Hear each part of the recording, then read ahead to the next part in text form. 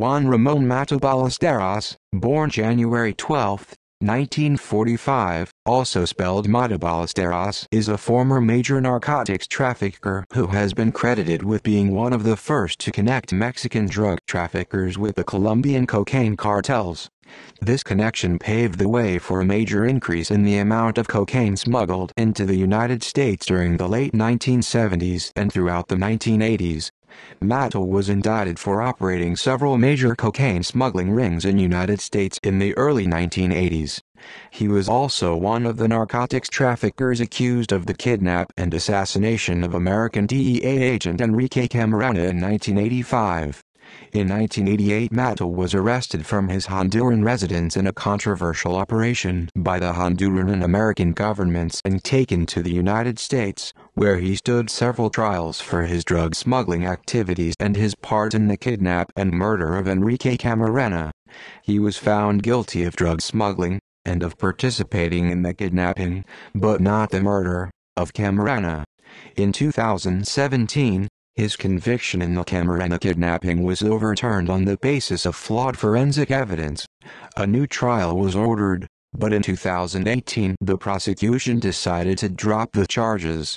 Matta remains in prison, serving a life sentence for his drug sentence at the United States Penitentiary, Canaan, a high-security federal prison in Pennsylvania.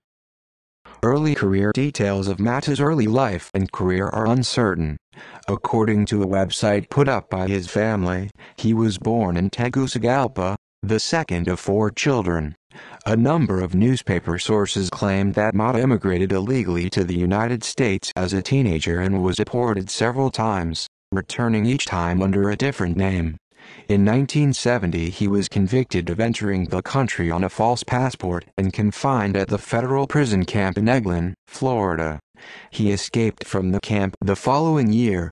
In 1974, Mexican authorities arrested Matta for selling 10 kilograms of cocaine.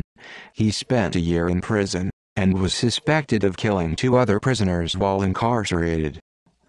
1980s drug U.S. smuggling operations and indictments. In the early 1980s, Matta was involved with major cocaine smuggling operations. In 1984, he was indicted for his role in a Van Nuys smuggling ring. The discovery of the ring in 1981 resulted in the seizure of 114 pounds of cocaine and $1.9 million in cash, and based on ledgers found with the drugs, prosecutors later estimated that the ring had generated $73 million in just 9 months. In 1985, Matta was again indicted for his role in a major cocaine smuggling ring operating in Arizona and Southern California. The ring was discovered in 1984, resulting in the seizure of about a ton of cocaine and $7.8 million in cash. Involvement in Camarena kidnap murder. Soon after the February 1985 kidnap murder of U.S. DEA agent Enrique Camarena, Matta was suspected of involvement, and he was later indicted for his part in the kidnapping. According to writer Elaine Shannon, Matta was actually located in Mexico City several days after Camarena's kidnapping, but his arrest was delayed by Mexican authorities and he managed to flee the country. U.S. law enforcement continued to track Matta, and in April 1985, they traced him to the Colombian city of Cartagena. At the DEA's request, Matta was arrested by the Colombian government. In March 1986, while extradition proceedings were still underway, Matta escaped from prison, according to some accounts by bribing prison authorities. Later that year, Matta returned to his native country of Honduras. Arrest and removal to U.S. The Honduran Constitution prohibited the extradition of Honduran citizens, and for 2 years Honduran authorities rejected U.S. requests to extradite Matta. Finally, in April 1988, Honduran police arrested Matta and put him on a plane to the Dominican Republic. The Dominican government then put him on a flight to Puerto Rico with United States Marshals, who arrested Matta when they reached United States territory. The day after Matta's extradition, 1,000 to 2,000 students from the National Autonomous University in Tegucigalpa marched on the U.S. Embassy to protest. During the protests, which lasted for 2 days, the embassy was set on fire, and 5 students were killed. conviction and incarceration. Like other notable players in the Camarena case, Rafael Caro Quintero, Ernesto Fonseca Carrillo and Miguel Angel Felix Gallardo, Matta was eventually convicted as one of the masterminds behind the 1985 kidnapping, torture and murder of U.S. DEA agent Enrique Camarena in Guadalajara, Mexico.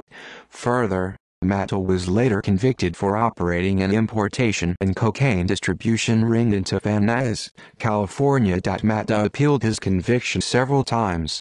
Finally, in 1995, the U.S. Court of Appeals for the Ninth Circuit found that the United States Supreme Court, in a 1992 ruling on another defendant in the same case, had upheld the prosecution of a fugitive who was brought to the United States by kidnapping rather than extradition. Matta also appealed on the grounds that he was beaten and burned with an electric stun gun while being transported to the United States.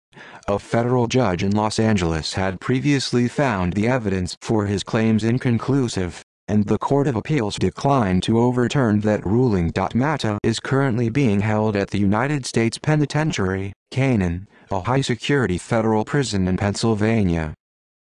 Matta's role in the Guadalajara cartel. Several writers have claimed that Matta played an important role in the formation of the Guadalajara cartel, brokering some of the earliest deals between Colombian cocaine suppliers and Mexico-based smugglers, and starting Mexican smugglers in the business of transporting Colombian cocaine into the U.S. By 1975, Matta had formed an alliance with the Mexican smuggler Miguel Angel Felix Gallardo, and with them the Guadalajara cartel began to take shape. By the late 1980s, Matta had become extremely wealthy and employed thousands of people in the businesses he owned. Matta also possessed investments in coffee, tobacco, spice, cattle, and dairy operations and founded several agricultural and construction firms in Honduras.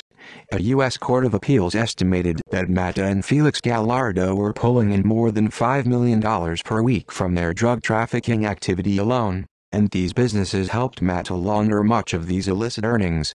In 1982, DEA agents reported that Matta had paid $50 million to Bolivian and other Latin American officials to protect his narcotics operations from law enforcement harassment. Matta, Ballesteros and the Contras. A United States Senate investigation found that an air transport company controlled by Matta was used by the U.S. government to supply the anti-government Contra rebels in Nicaragua. According to the Kerry Committee report, the Honduran airline SETCO was the principal company used by the Contras in Honduras to transport supplies and personnel for the Honduras base FDN, one of the earliest Contra groups, carrying at least 1 million rounds of ammunition, food, uniforms and other military supplies for the Contras from 1983 to 1985. According to a 1983 U.S. Customs report that the Kerry Committee report cites, SETCO Aviation is a corporation formed by American businessmen who are dealing with Matta and are smuggling narcotics into the United States. Dismissal of Camarena kidnapping charges. Matta Ballesteros was originally charged with participating in the kidnapping, but not the murder, of DEA agent Enrique Camarena. The first basis for this charge was testimony from Hector Cervantes Santos, who was in charge of security for a cartel attorney. Cervantes testified that Ballesteros was present when the Camarena kidnapping was discussed at the attorney's house. The second basis was testimony from FBI forensics agent Michael Malone that hair and fiber evidence tied Matta to the house where Camarena was held. Cervantes Santos later recanted and re-recanted his testimony several times. Based on this, Matta filed for a new trial, but a hearing in 1998 found that Cervantes' recantations were not reliable. In 2014, however, the Department of Justice Inspector General determined that Malone's forensic methods were not reliable.